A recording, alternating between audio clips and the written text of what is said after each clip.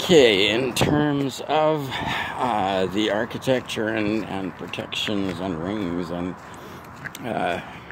all the stuff that we have talked about, again, we've got some related concepts in terms of resilience, fault tolerance.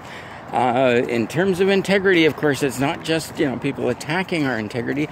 There are also just, simple errors, failures, that we have to be aware of, that we have to protect against.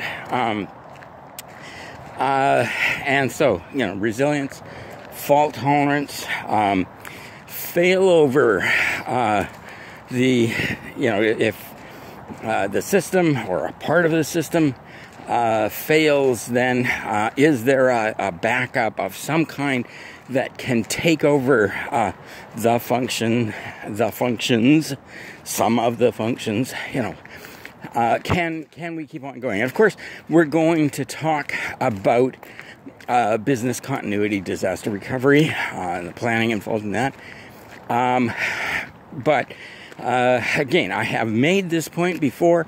I will make it again because we have to fight against the ingrained tendency, the assumption in business that we must be pursuing efficiencies. That is, our God in capitalism is efficiency, trimming the margins, lean and mean, and all that kind of stuff. But remember, the pandemic pointed this out to us in so many ways. Efficient systems are brittle. They are fragile. When they break in a big way. And when you've got very, very strong efficiencies, when you have pursued efficiency that much, you don't have anything left over when something does go wrong. We don't have resilience. We don't have backups. We don't have margins. We don't have failover because we have stripped out the redundancy in the name of efficiency.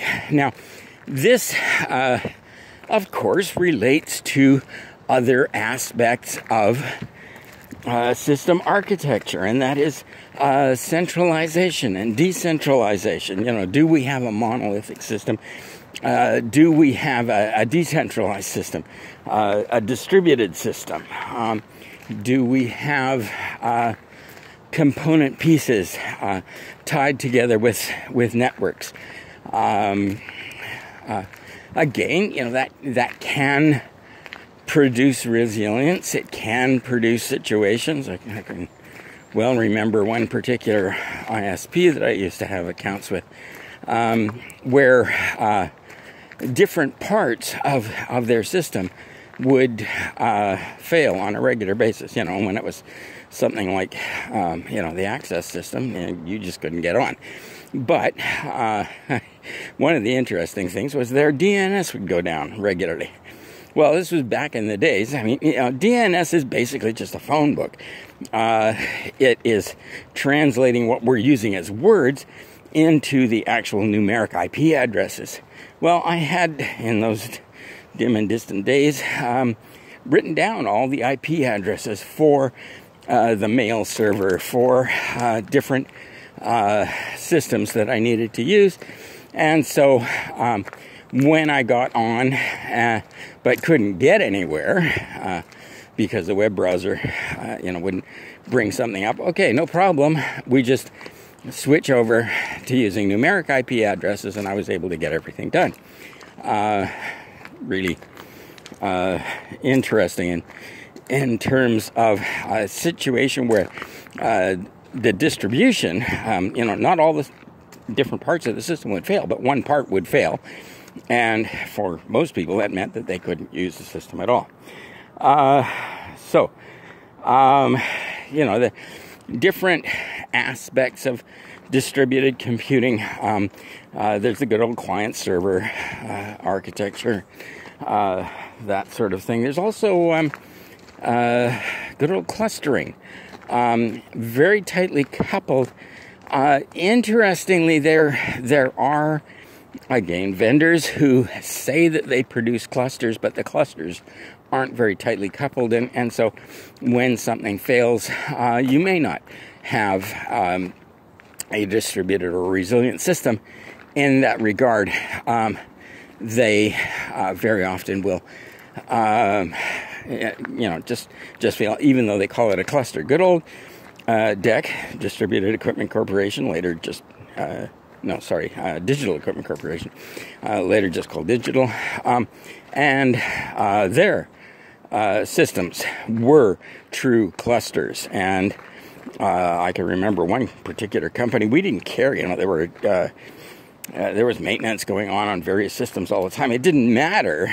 Our account would be on a particular system, but the cluster could handle that. And if our particular system was down, we could still work because other machines in the cluster had enough distribution, had enough resources, so that our machine was down for maintenance. Didn't matter. All our stuff was available to us. We got the job done. So how distributed, how tightly coupled, how what type of distribution is done with these things, and what are the functions? Do they give us the level of resilience that we need, the availability that we need, and again, taking into account, which type of security is important to us? Is it, is the availability more important than the confidentiality aspect of it? You may want to choose your architecture on that basis. So you need to understand that part of the architecture, the centralization, the decentralization, the fault tolerance of the architecture that you've got. And again, if your architecture is based on confidentiality, that the confidentiality is more important to you, then we have to, in the business continuity planning part, add on extra functions to ensure that, yes, the systems are available, possibly that integrity is maintained, that sort of thing. So the architecture has a basic, a central set of functions, set of characteristics, but we can add additional layers of other types of security if we need to do that.